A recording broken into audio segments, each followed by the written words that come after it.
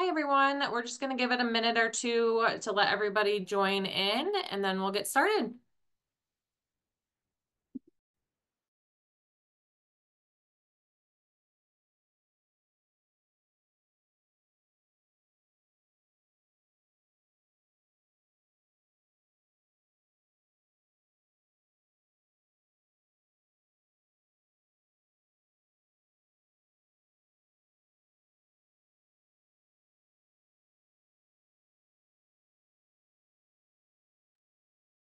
All right, the numbers have stopped going. So, good morning, everyone. Thank you all for joining us. My name is Mary. I am Mary Myers. I'm the Director of Business Development at the Baraga County EDC.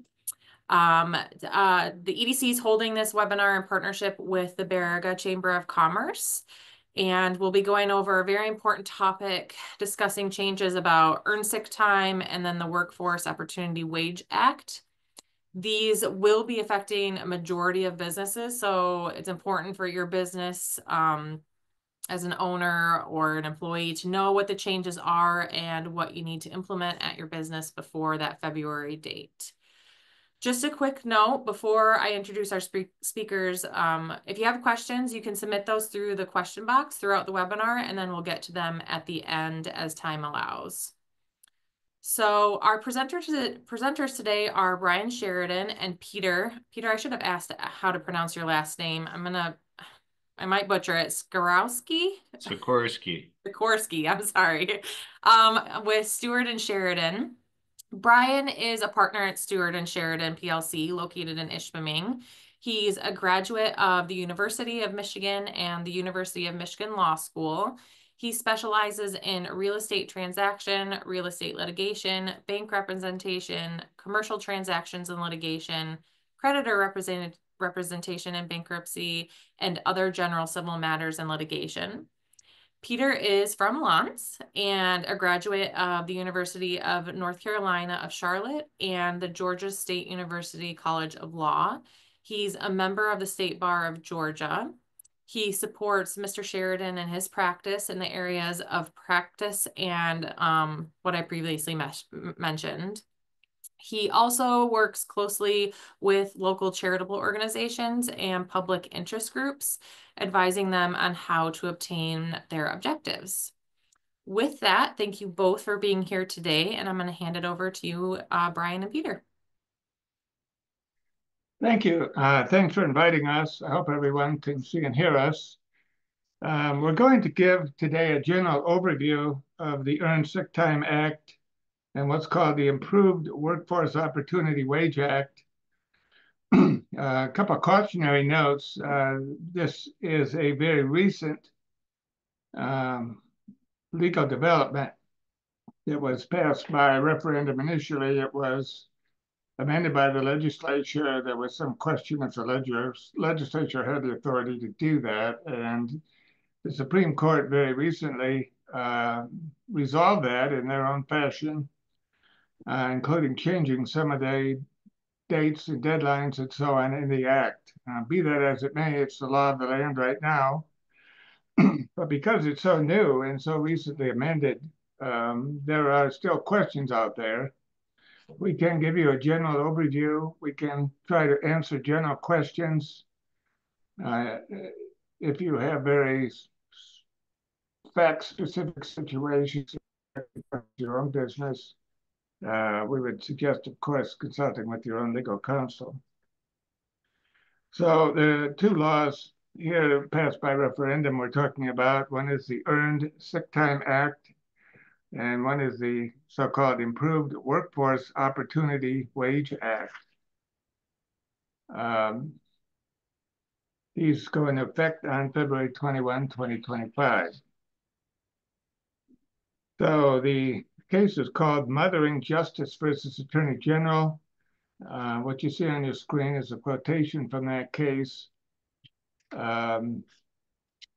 The legislature had the option when the referendum was passed of adopting that, and they adopted it but changed it, and the Supreme Court has recently ruled they're not allowed to do that, so the original referendum language applies as amended by the Supreme Court, because some of the dates were no longer applicable due to the long period of time this took to get through the court system.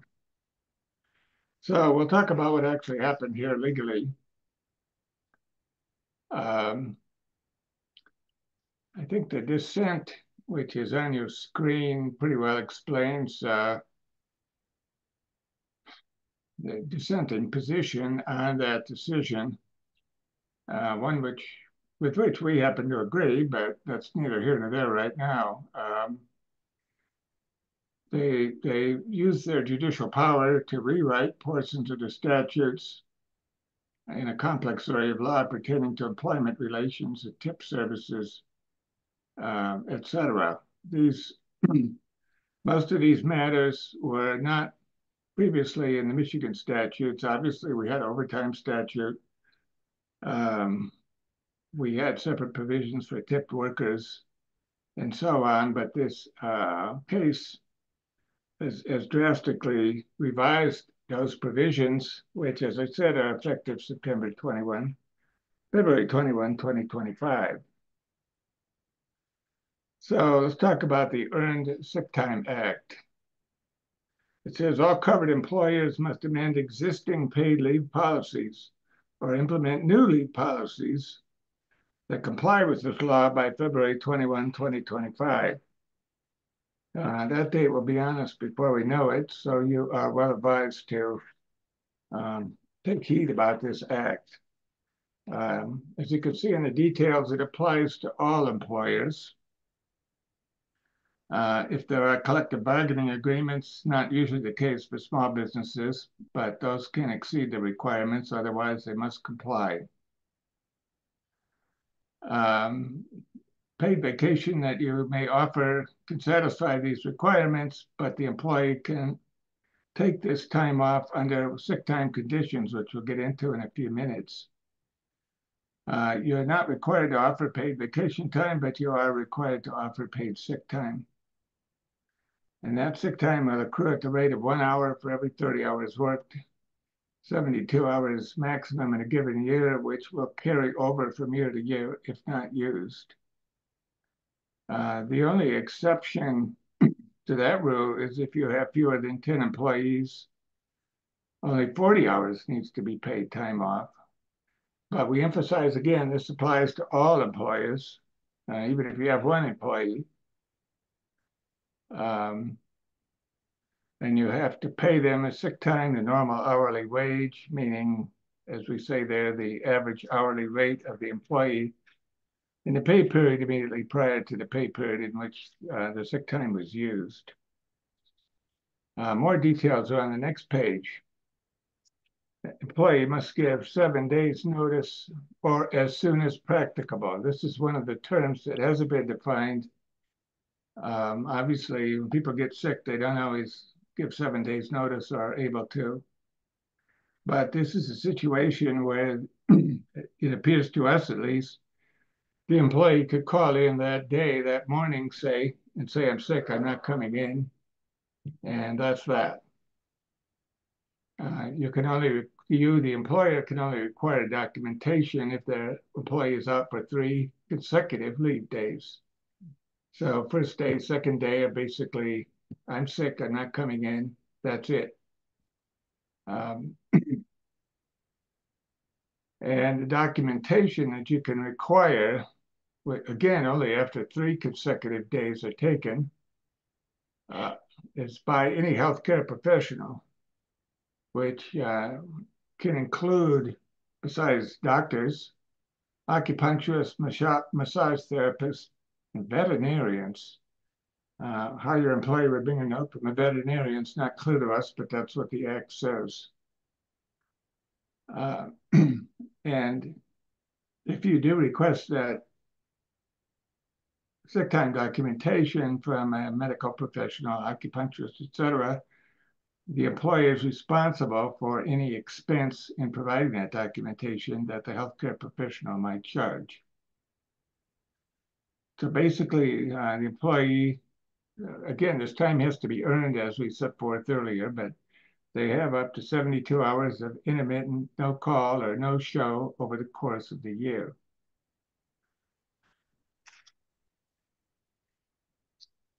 So, more details. Employers must keep records of hours worked and sick time taken for 3 years afterwards. You cannot retaliate against employees for using this sick time or complaining about you, the employer, for potentially violating the act. It creates what's called a private right of action, meaning the employee could sue the employer and possibly be entitled to reinstatement and attorney fees, back pay, and benefits, which would be doubled upon prevailing. They can do that within 3 years of the complained of action.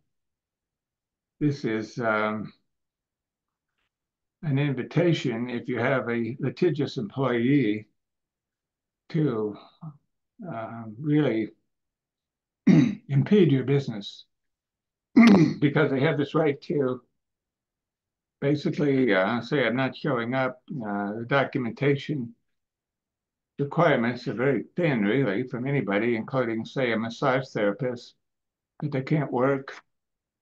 You have to pay for that documentation and you cannot retaliate against them. It's not our job as attorneys necessarily to say something is a good idea or a bad idea, but Peter and I represent a number of small employers. Our law firm is a small employer, and it doesn't take a lot of imagination to see the abuse that could happen under this scheme by someone who's determined to exploit every last minute of time off and every last recourse they have against the employer for any interference with that. I don't think there's any comprehension here on the part of what this would mean to a small employer to have people just not show up when they're expected to show up and not even have to document that unless it's 3 consecutive days. They just have to say they're sick. But that's what it is. So what can this be used for? Not just the employee being sick, but employees' family members, mental or physical illness, injury, or health condition. Can be used for medical diagnosis, care, or treatment of the employee's mental or physical illness, injury, or health condition, or preventative medical care for the employees. So it doesn't necessarily have to be the employee who's sick. It can be a family member who's sick or claims to be sick.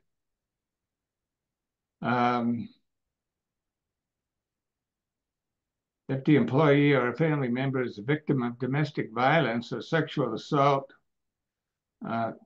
they can take time off to obtain legal services, participate in any civil or criminal proceedings relating to that domestic violence or sexual assault. So again, this is another aspect where the employee themselves is not sick, but they are alleged to be in this situation of assisting themselves or a family member to obtain legal services, etc.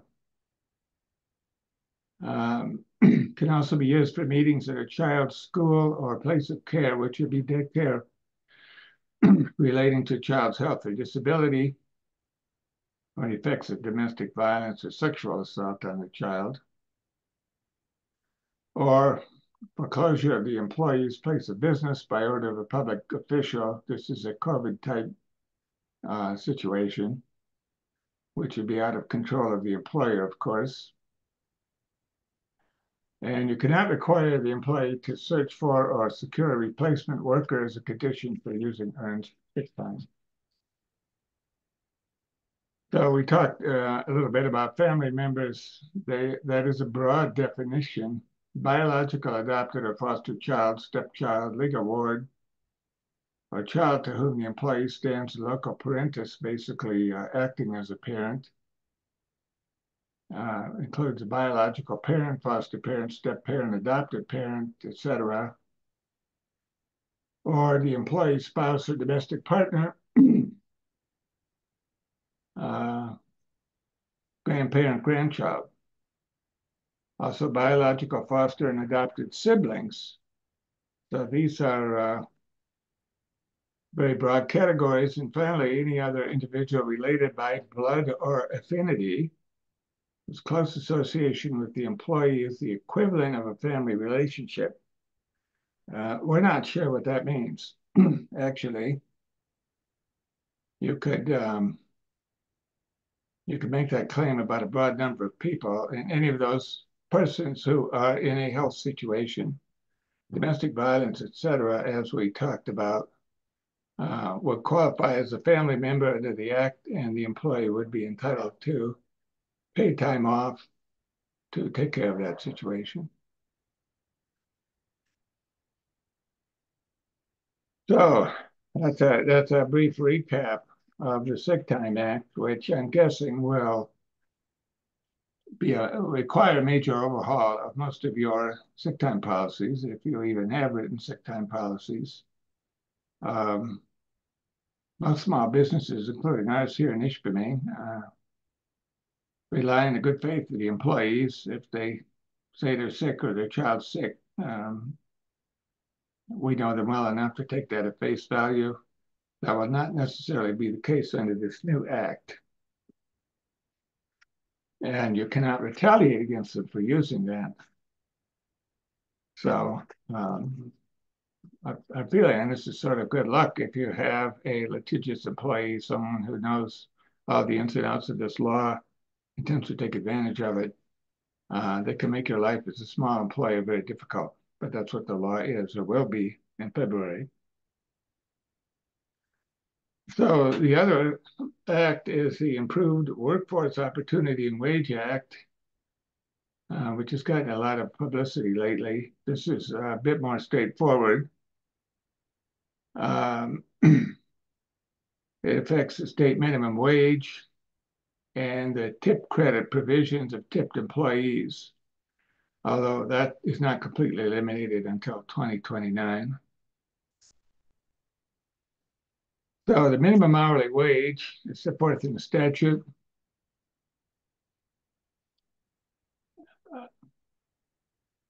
And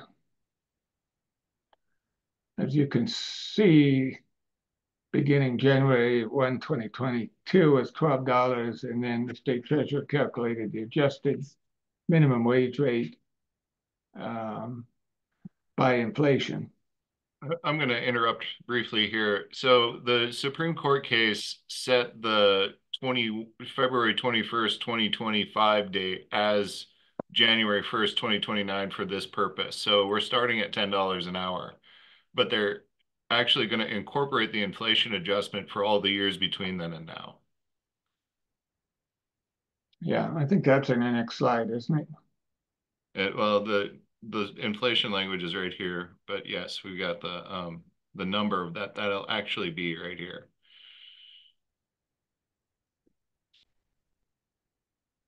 So you see the minimum wage is raised to $12.48, again, beginning in February 2025. Yeah, we can only guess what it is after that, depending on inflation. But the tipped minimum wage for tipped employees is a major change in existing law, and that will rise to $5.99 per hour in February 2025. And tipped employees are defined in the statute. Basically, yeah, we think of restaurant people, that's basically true. They receive gratuities in the course of their employment.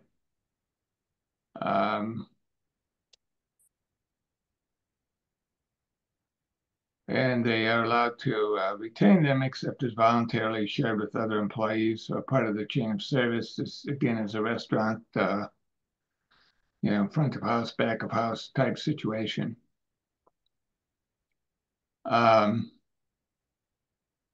This will be a major change, not sliding into place completely for several years, but eventually culminating in there being no credit for tipped employees in 2029.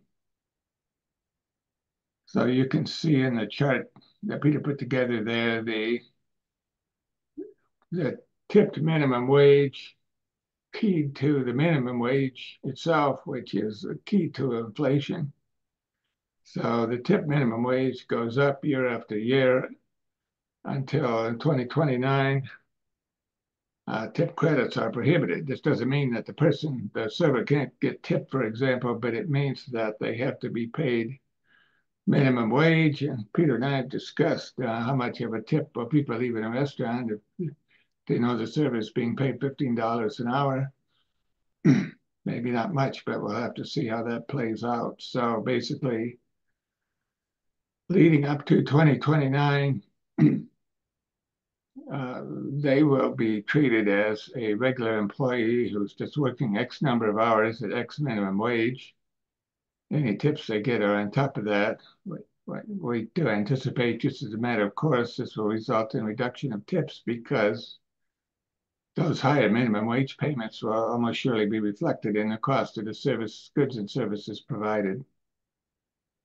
So that's what the law says. That's what we're stuck with now. So that category you need to be aware of if you are in a business that has tipped employees.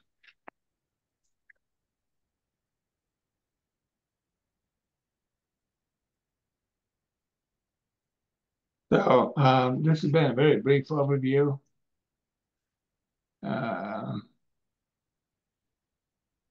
This explains, as we said at the outset, that the citizens of Michigan did retrieve enough signatures for a ballot initiative, was not put to a vote. The legislature adopted it, which is an option the way the state constitution is written. It was then amended by the legislature, and the Supreme Court said the legislature did not have the authority to do that. They could either adopt the amendment or put it to a statewide vote. So now we have the laws that we're talking about. And, you know, we added a couple, I guess,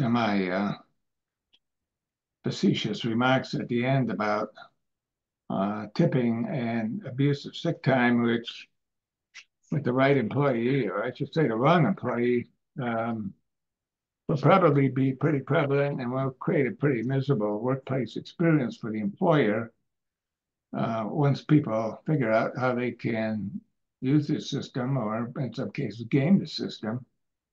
But we'll have to see. Now, it is likely that the Department of Labor or some other Michigan agency will issue administrative rules interpreting this. That has not happened yet. So all we have is the bare language of the statutes as amended by the Michigan Supreme Court.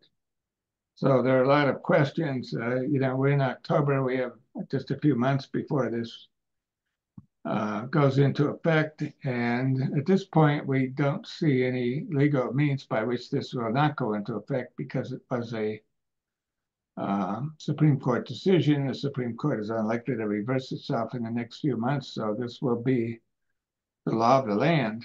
For how long, we don't know. It could still be amended down the road by some mechanism, but it's not amended right now. And the brief overview we've given you is what the law will be in February of 2025. And as a small employer, again, any employer with employees, you had better be ready for it because people will be looking over your shoulder. I'd like to add that, you know, if we look at the way this happened, so there was a ballot initiative petition, signatures were gathered, and then at that point, the legislature could either adopt the language of the ballot initiative as law or put it to a vote. And so instead of putting it to a vote to see if the people of the state of Michigan wanted this, they adopted it and then changed it, and understand why the Supreme Court said that that act was illegal.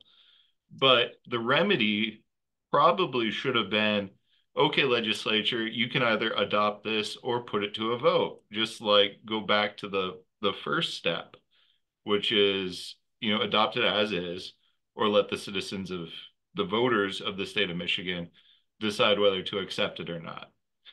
And that's not what happened. I mean, what happened is that this law like squeaked through in a very undemocratic way. The only like real influence that the people of the state of Michigan had was to sign a petition, and the legislature itself was basically overridden because they wanted something like it, but something different, and they didn't get what they want either. So now we have this, and it just, hopefully over time, the legislature will revisit some of these issues and clarify some of these issues, or maybe back off some of these issues.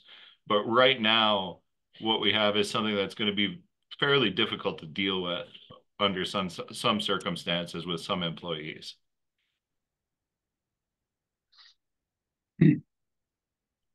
Right. So this was never actually voted on by the people of the state of Michigan. They had enough signatures to have a vote, and the legislature took over at that point, as I said at the outset, which is an option under the state constitution, but they they changed the referendum language in the statute, and the Supreme Court has just said that that was not allowable. So the original referendum stands, even though it was never voted on. So you can argue that's good law or bad law. I guess it's pretty clear where we stand, but that is the law, and that is binding on you as an employer.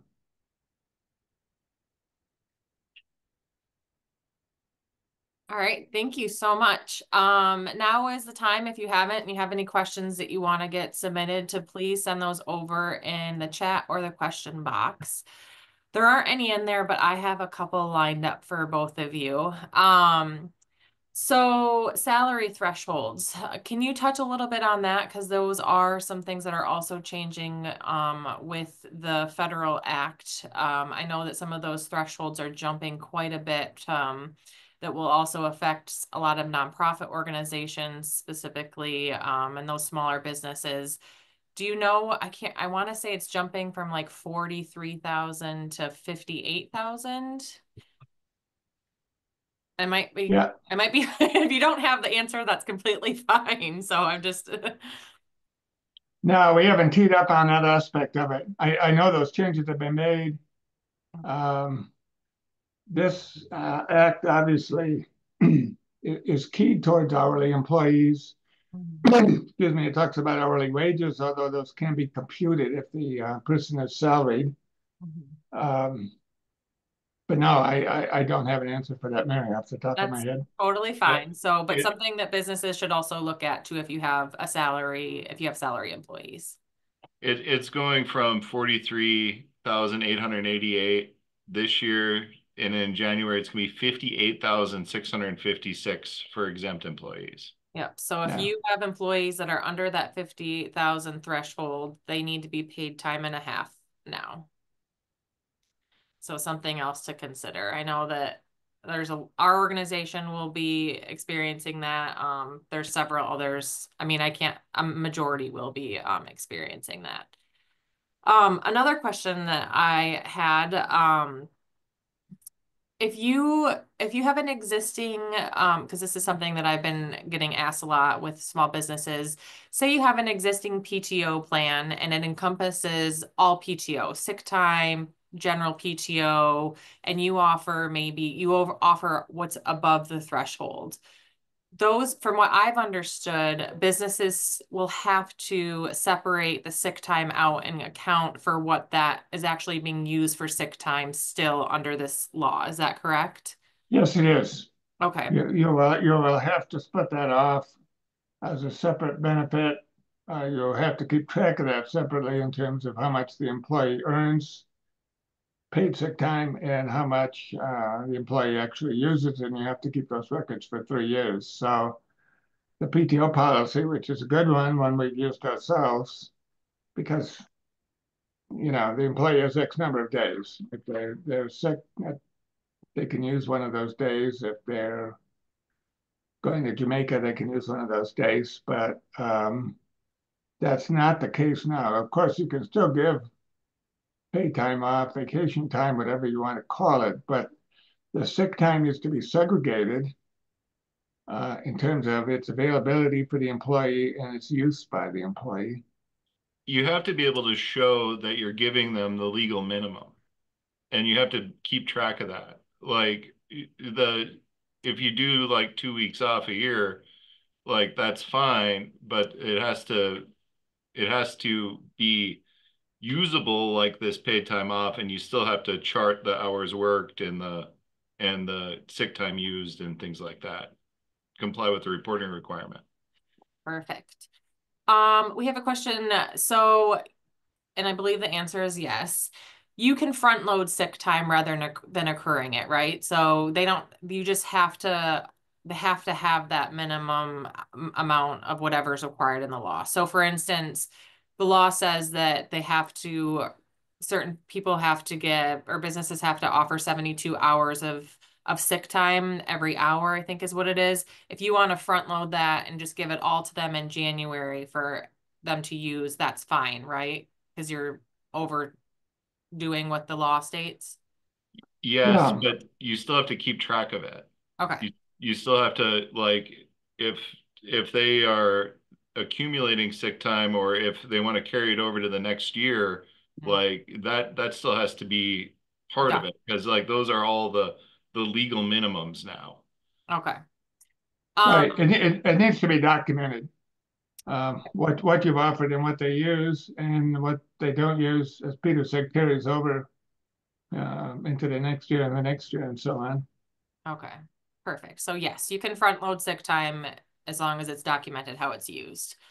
Um, I don't know the answer to this. How does this affect high school minimum wage? Would that depend on, I'm guessing that would depend on if they're in a union or not, and then what their salary threshold is. High school minimum wage, did you say? Yeah, the question is, how does this affect high school minimum wage? But I'm guessing that it depends on a few things. Yeah, there's no carve out that we saw in the act for that. It Just applies to for all employers, all employees. I don't know. Can you bring that up, Peter, quickly? Yeah, the training wage of 425 per hour for newly hired employees under the age of 20 for the first 90 calendar days remains unchanged. But then they would be entitled to minimum wage. Okay. Here's a really good question. If they carry over sick time that's unused, do they end up accruing more than the minimum? So, for instance, if you get 72 hours, say you don't use any in that first year, do they get another 72 hours the next year, or does it stay at that 72-hour threshold? No, they would get another 72 hours if they earn it. Okay. That was I want to add to the high school question. Minors under the age of 18 are going to be paid 85% of the minimum hourly wage for adults. perfect. Yeah. Um, One question that I've also been asked, and I know that this is where some of the vagueness comes in with the way that the law is written currently. How do independent contractors come into this? If I have somebody who's cleaning my office building, for instance, that's an independent contractor, do they have to be offered PTO? No, it only applies to employees. Now, that's a sticky issue we've run into over the years for a number of reasons.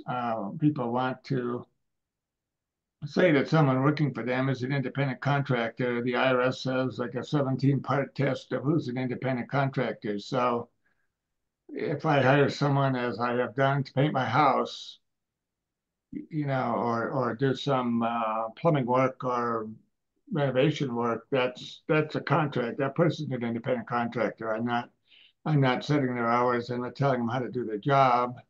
They're using their own tools and equipment, their own expertise, and so on. So they are independent contractors. They're not covered by this law.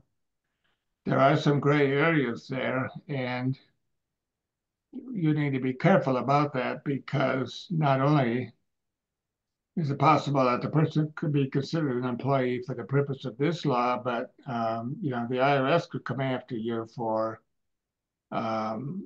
withholding employer-side Social Security, that sort of thing. We've seen that happen. Yeah, it's usually pretty clear if a person's an independent contractor or not. A cleaning employee could be that because you're not supervising them. They come on their own time. You're not setting their hours. Um, but you need to be very careful about that. I would not advise anyone to try to circumvent this act by calling someone an independent contractor that comes to their workplace every day, Yeah. sits down and works under their direct supervision. That will not qualify, in my opinion. Yep. Can you implement disciplinary actions if they go over the allotted amount that the law requires for sick time? So if you're required as a business owner to provide 72 hours and they use 40, or if they use 80, are you allowed to um, use disciplinary action against that? Yeah, well, you're not retaliating against them for their using their rights under this act because they've exhausted those rights. Sometimes we run into issues with the Americans with Disabilities Act, reasonable accommodations, and so on. Would depend a lot on the specific fact situation, but they're not entitled to indefinite sick time under this act. Um, whether they might have a claim under the ADA or some other law would be a pretty fact-specific question. But they would not be covered under this. You don't have to give them more than 72 hours paid time off. Uh, All right, perfect. I think I know the answer to this one, but is there a cap on what they can occur? So, as I mentioned, say that they don't use their 72 hours the first year, the second year, the third year, it continues to carry over, correct? Until they use it, there's no cap on it. that's correct. Okay. I'm not sure about the answer to that question, actually. Okay. I don't know if it continues to accrue or what the cap is. I'd have to look into that. Okay. Yeah, From I didn't see a cap, but it's possible yeah. there is one. From I what guess I have heard, there's no cap, but that might be one of those vague things that's not included in the law right now. well, if you have an employee that goes 2 or 3 years without taking a sick day, yeah, you're pretty lucky. Yeah. Yeah, but they might not be still deserving a month of paid vacation. Yeah. Um, If they, I will add one thing. If I believe this is in the act, if they terminate their employment and they have accrued sick time, that does not need to be paid. Is that your understanding, Peter? Yeah, that's true. That I mean, other benefits may need to be paid, but this is not that. okay. Um, I think that is, let's see, do we have any, does sick time have a cash value? Can you, so I'm guessing where this is going that if you don't want them to carry the 72 hours over, if they don't use it, can you pay them out for that for the year? That's not addressed in the act as far as I know. All that's addressed is whether or not it's payable upon termination or separation, and it is not. Whether or not you can like waive the employer's obligation to pay you for the sick time is not something that we know at this point. Let's see here. I think that we have answered all of the questions. So if you want to go to that last slide. I appreciate both you, Brian and Peter, for participating in this Q&A session and providing this information. If you do have additional questions, a link to their website is here. And you're more than welcome to reach out to them for some legal advice. We did record this webinar as well, so if you want to come back and reference it at a later time, it will be made available on our website. But with that, I will let everybody go. And again, thank you, Brian and Peter. I hope you all have a great rest of the afternoon. Thank you very much. Thank Our you. pleasure. Yep.